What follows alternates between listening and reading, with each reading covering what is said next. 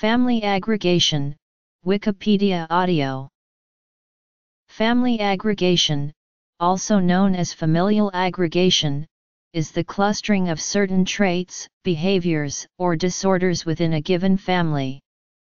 Family aggregation may arise because of genetic or environmental similarities.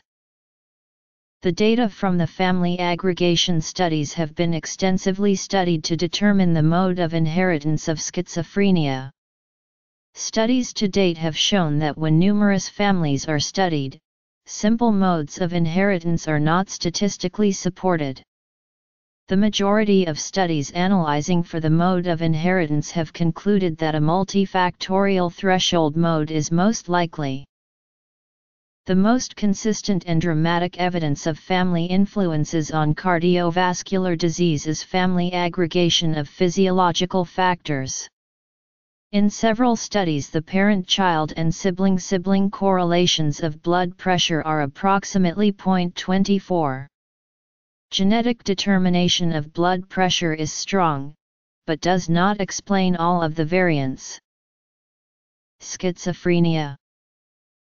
Familial Parkinson's disease exists but is infrequent. Early investigations failed to show substantial family aggregation for PD.